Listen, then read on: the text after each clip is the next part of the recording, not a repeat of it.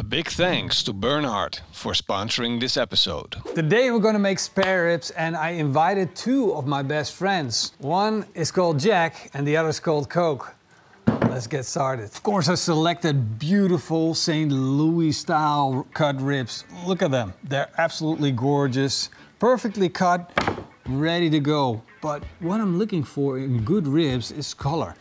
Look at this, not white meat on a pork, red meat on pork, which means they have had the time to develop. Hemoglobin has been flowing around these muscles. They've been working, they've been building up flavor, and that's how you see it. Of course, we gotta have a little bit of fat on them as well. That beautiful marbling that goes into the meat, that's going to render down and going to deliver us flavor. And I'm combining these beautiful ribs with the flavor of Coke and Jack. Coca Cola has that bittersweet flavor that we all love so much. And the Jack, that's gonna bring us extra barbecue flavor because it has that oak barrel flavor built into it.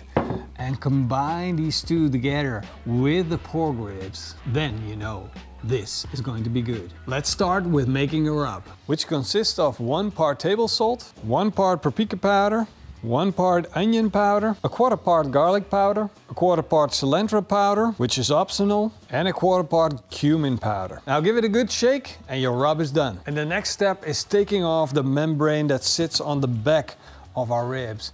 Now normally if you have spare ribs, that membrane runs all the way through the ribs. So I like to use a butter knife or like an ordinary dinner knife and just work my way underneath. But when the silver skin sits like this, it's better to start at one edge, peel it off, and when you have a start, you take a piece of paper towel and start tearing it off. There you go. It's as easy as that. And once you got that silver skin off, it's time to put the rub on. You don't need to use adhesive. If you feel the ribs and they have like a little bit of moisture to them, the rub's gonna stick just as they are. Now I'm using a Nutella jar. My kids love Nutella, so what I do is I bring them one of these jars. They eat it for me, empty it for me, put it in the dishwasher, drill in a couple of holes, and then you got your homemade shaker. And look at that, we're trying to spread the rub as equally as we can so we don't get any big chunks of rub that dry out on your ribs and give you a chunky flavor. We really want the rub to blend in with the ribs. Now let's flip them around, do the other side. And as you can see, these ribs are quite thick, so they can do with a little bit of rub. We want to add as much flavor to them as we can. And when you're selecting ingredients for your rub and you want to have a consistent layer, it's important to use ingredients that are about the same size, like we got them here. So you have an equal amount of spread. This is like making ribs down to a science, getting it done right. I got a little bit of wind coming in from the side and I'm using my hand to catch that rub.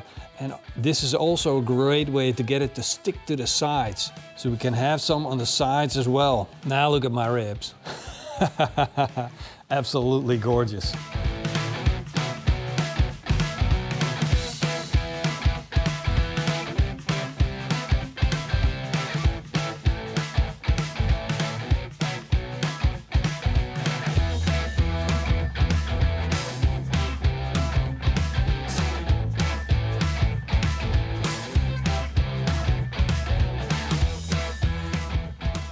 I fired up the Bernhard pellet smoker and I put in some apple pellets. This is going to work perfect with our ribs. I set it to a temperature of 120 degrees Celsius, which is around 240 degrees Fahrenheit. Now it's time to put our beautiful St. Louis style ribs in. There you can see how big our ribs actually are. This is a big barbecue service, but these ribs, they fill the barbecue right up. Now I'm gonna let this smoke until they pick up a beautiful smoke color.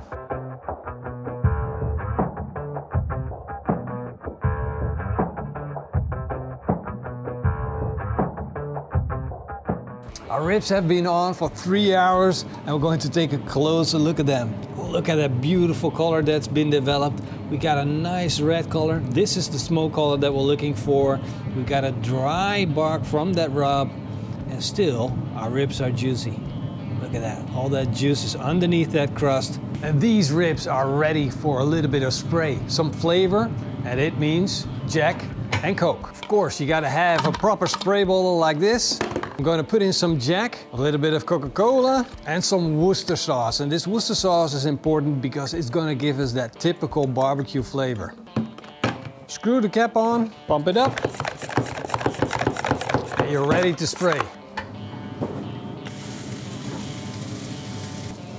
Now we're gonna let these cook for another half hour, and then we're gonna wrap them. Of course, you're gonna need some thick aluminum foil, and then I'm gonna place in a little bit of butter, some sugar, put the ribs on with the ribs pointed up, and then a little bit of Jack and Coke spray. Wrap it up, and now they can go back on the grill. The ribs have been in the foil for an hour, and I'm betting they're done. But we're going to take a look so we can find out. Look at that. All that good stuff hanging around there.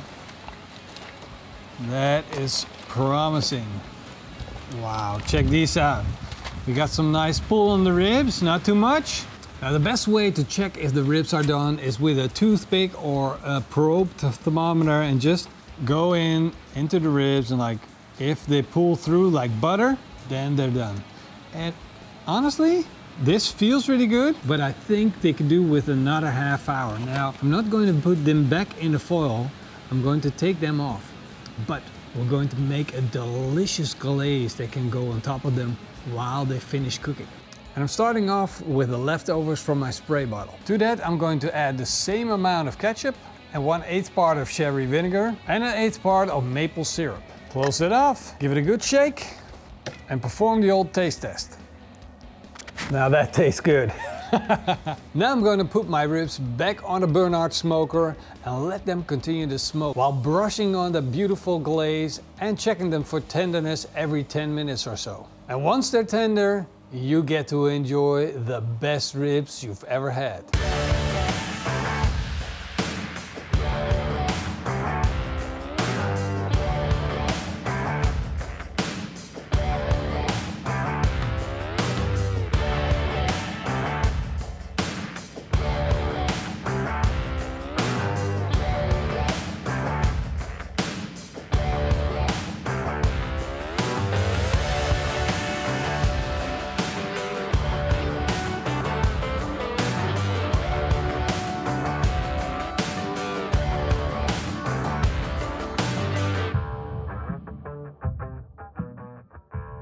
These ribs really look good. Now, I'm not a big fan of patting myself on the back, but this is fantastic. Well, in reality, I'm not the master here. The ribs are the master, because in reality, if you buy good quality meat, you get good quality meat.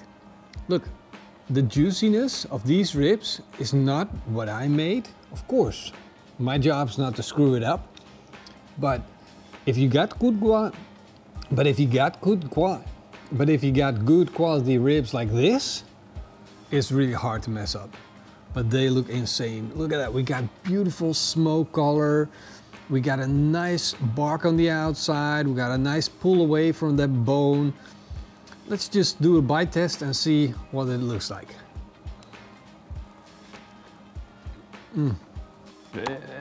I must say that these look beautiful. And how long has it been for the last time we have ribs? Too long to keep on talking.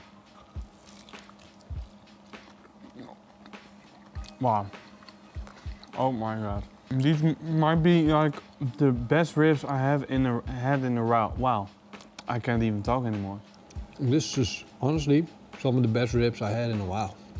And combining techniques of putting on a little rub, spraying on some flavors, then glazing on, you're just building layers of flavor onto your ribs, which make them taste so amazing. This is real barbecue. To me, it doesn't get any better than this. For a long time, I was more into Iberico ribs, you know, the more skinnier, with a lot of fat. Beautiful St. Louis style rib like this, you can't say no to it. It has a lot of meat, and all that meat tends to get sucked in by that smoke. And you know, you see, this is all red, this is all smoke ring. Oh man, that whiskey, the bourbon, I wish I can eat this more. The only weird thing about this is I don't taste the Coke, and I don't know why, but maybe it's me. Because you I totally taste the Coke. you totally taste it. But it's like the first time I ate ribs with Coca-Cola made in them, I didn't taste it either. But it's like a little hint of bitterness. Yeah. Like it feels like there's something tingling, but there's really not, and that's the Coca-Cola. Now I know what it is. I'm far too inexperienced to actually point it out and like. Yeah, it's not like you drink in a it. glass of Coca-Cola. No. But it's definitely there. The Jack just stands out because of the alcohol flavor. No, actually alcohol doesn't have a flavor, but it's like that barrel-aged flavor. And that goes so well with ribs and with barbecue. But there's a lot of sugar in it. So it's a one-night stand. So it's a one-night stand. Tomorrow is quinoa again. Wait, what? Quinoa? Quinoa. Then I don't know what it is. It's green. Some vegan stuff. Yeah, with vegan stuff. Awesome ribs. Close off the video, man. Alright, man. Thank you guys for watching. I hope you enjoyed this video. If you would be so kindly to like and subscribe. Put a comment down below as well. Tell us what you think about these ribs. If you like these ribs, if you ever tried these ribs, or if you just want to try it. And show us the pictures, man. Yeah. Show us the pictures. We also need to know, would you date, would you one-night stand, or would you marry these ribs? Yeah. Big thank you for our patrons. Yeah, big thank you for all the patrons and the YouTube members. Hope to see you guys next time. Until then. Eet smakelijk. And keep on grilling and marry ribs. Marry ribs? Marry or date ribs.